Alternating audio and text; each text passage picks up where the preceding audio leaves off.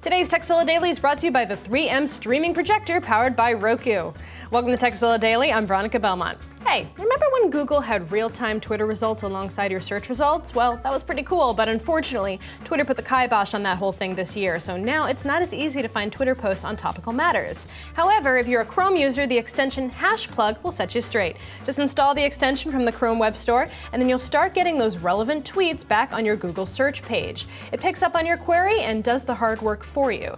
Now, apparently the developers are planning to add Facebook posts as well.